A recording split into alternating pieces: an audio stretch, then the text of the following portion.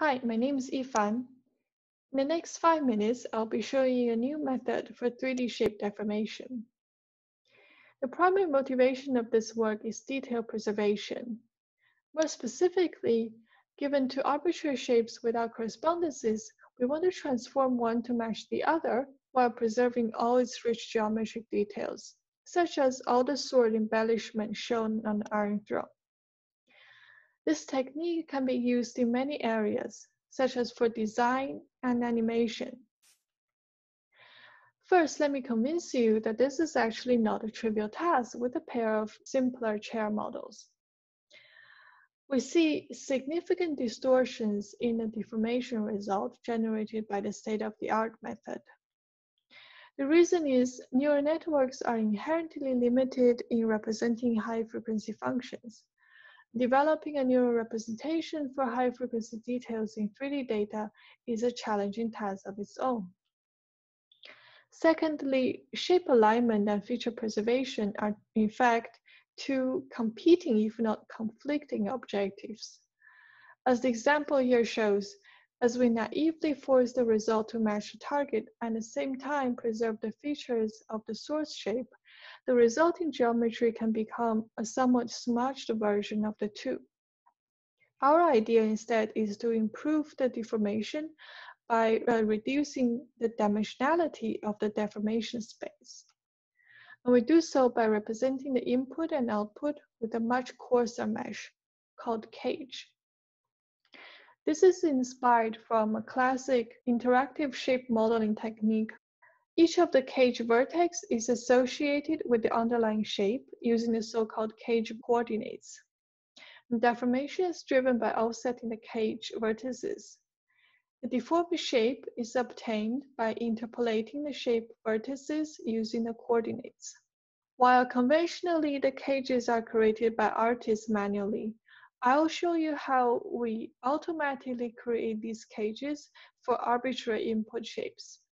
First, we use a neural network to automatically generate the enclosing cage conditioned on a source shape, from which we can compute the coordinate deterministically. Then another network deforms this cage by offsetting the cage vertices. Finally, we apply the interpolation to obtain a deformed shape. Because the interpolation is smooth, the local geometry details can be preserved naturally.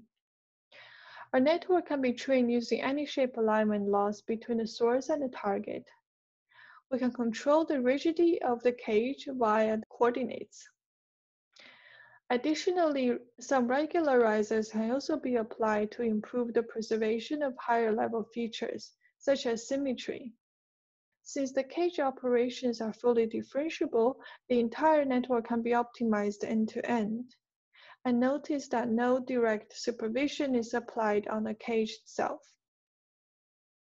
Since the deformation is per cage vertex, our network does not scale with the input resolution. Thus, it can handle very complex shapes like this chair shown below. Furthermore, since the network needs to focus only on the global information, it's also robust to noisy and partial inputs. We can use our method to generate new variations of shapes, a practical tool for 3D stock amplification and design. As the cage deformation is not strictly tied to the enclosed shape, we can apply an existing deformation to a dissimilar source shape, a technique often referred to as deformation transfer.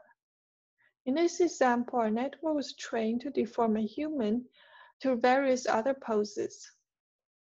We can then transform this deformation to a new character, in this case, a skeleton or a robot. This is achieved by optimizing the source cage for the new character. Compared to existing works, we want to highlight our method doesn't require known correspondences with the target shape at the inference time. To conclude, we propose a novel representation for shape deformation that is detail preserving by construction.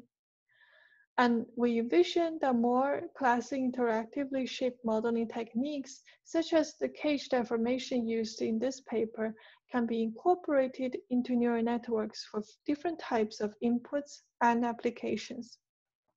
Thank you for your attention.